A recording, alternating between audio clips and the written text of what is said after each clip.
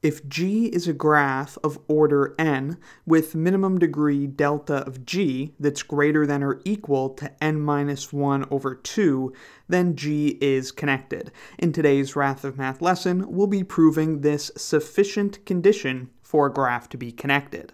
This condition is not necessary for a graph to be connected, so not every connected graph has this property, but if a graph does have this property, it's most certainly connected. As always, I recommend trying to prove it yourself before we move on with the lesson, but in the hopes that you've done that, we'll move on now. So we're going to use another theorem to prove this one. This fun little theorem states that if the degree sum of every two non-adjacent vertices in our graph is greater than or equal to n minus 1, that's one less than the order of the graph, then G is connected.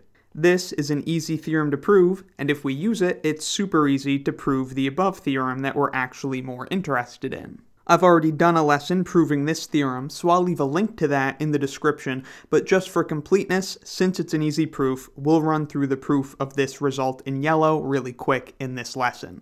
And remember that n is the order of our graph G. It's the number of vertices that G has. So to show a graph is connected, we just need to show that any two vertices in the graph are connected by some path. So if we take two vertices, u and v, from our graph, and those two vertices are adjacent, so uv is an element of E, the edge set, then certainly u and v are connected. They're connected by the path of length 1 going straight from u to v. So then, all we have left to do is to assume that the two vertices u and v are not adjacent in the graph and show that they also must be connected.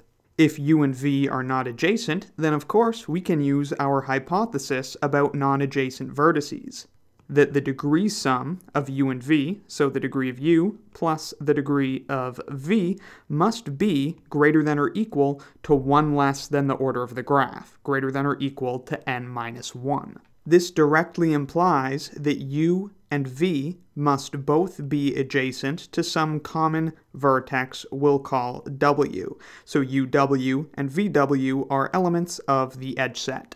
We know this is true, that there exists some vertex w that's adjacent to both u and v, because u and v aren't adjacent to each other, and they can't be adjacent to themselves, which only leaves n minus 2 vertices in the graph for them to be adjacent to, all the vertices except for u and v. Thus, since in total they're adjacent to at least n minus 1 vertices, which is greater than n minus 2, that means they must have at least one common neighbor, which we're calling w. And thus, of course, that gives us a path connecting u and v, the path that goes from u to their common neighbor w to the vertex v. And so whether the two vertices we pick from our graph are adjacent or not, the vertices must be connected, and so the graph is connected. So we've proven this theorem if a graph with n vertices satisfies the condition that every two non-adjacent vertices in the graph have a degree sum of at least n minus 1, then the graph is connected. Now we can go ahead and use this result to easily prove the first one that we mentioned. So we'll assume that our graph satisfies the hypothesis of this theorem, that it has n vertices and a minimum degree greater than or equal to n minus 1 over 2, and then we'll show that it must also satisfy the hypothesis of this theorem about the degree sum of non-adjacent vertices, thus the graph must be connected. So let's get to it. Once again, if we begin by taking two arbitrary vertices u and v from the graph that are adjacent, so uv is an element of the edge set, then of course there is a path connecting u and v, the path that goes from u to v. And so all that remains is to show that non-adjacent vertices are connected in the graph G. So if we have two non-adjacent vertices u and v in our graph G, what do we know about the sum of their degrees, the degree of u plus the degree of v? We would like to show, of course, that it's greater than or equal to n minus 1. If we can show that, then we'll be able to say that G is connected. But remember, since we're trying to prove this theorem, we're assuming the hypothesis of this theorem. We're not assuming the hypothesis of this theorem. So for starters, what we can say, since this is true in every graph, the degree sum of any two vertices must be greater than or equal to the minimum degree of the graph plus the minimum degree of the graph.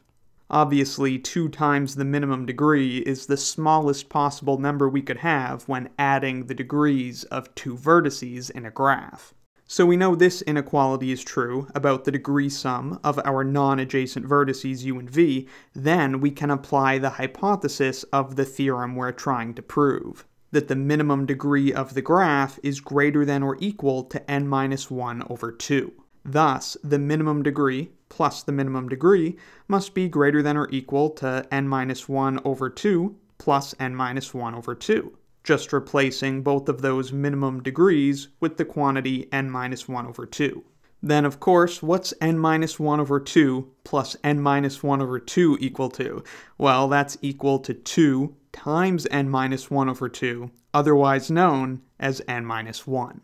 And so what did we just show? We just showed that the degree sum of any two non-adjacent vertices in our graph must be greater than or equal to n minus 1. So the degree sum of any two non-adjacent vertices in our graph is greater than or equal to 1 less than the number of vertices in the graph. So we can apply the theorem that we proved earlier to assert that indeed our graph G must be connected. And that proves our theorem. If G is a graph of order n with minimum degree delta of G greater than or equal to n minus 1 over 2, then G is connected.